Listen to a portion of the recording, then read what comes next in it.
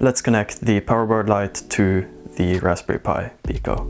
So we're going to be using the fully soldered version of the powerboard-lite, which have these headers, because then we can use it to place it on top of our breadboard like this.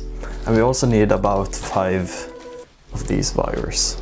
And then again, we need a battery. We recommend using a battery with built-in overcharge and discharge protection, just because the powerboard-lite does not have it. It only has reverse current and short circuit protection built into the charging IC. And of course we need the Raspberry Pi Pico, a micro USB wire and a normal USB-C cable for the powerboard-lite. So to start, we're gonna just check that the powerboard-lite works, and to do this we just connect the battery.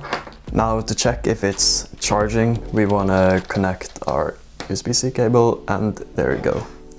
Both LEDs means it's charging, and if only the blue shows up, it means it's done charging. So now it's charging. So now we know that the charging part works. We want to disconnect the battery. We want to connect it to work to read battery percentage and charge status. So to do this, we want to place our Raspberry Pi Pico like this. Then connect as you see on the screen right now.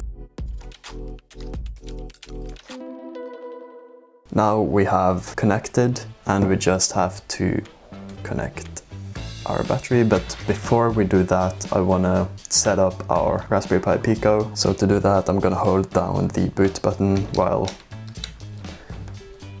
connecting it to the computer. And as we can see on the computer right now, the file system for the Raspberry Pi Pico comes up. If you already have set up your Raspberry Pi Pico, you don't have to do this. You don't have to press down the boot button while connecting the cable, but in our case I want to show the whole process, and you want to go to the Raspberry Pi website, download the Raspberry Pi Pico UF2 file, which you can do here, open it and see it's got here. And now get your Raspberry Pi Pico file system and just drag it in.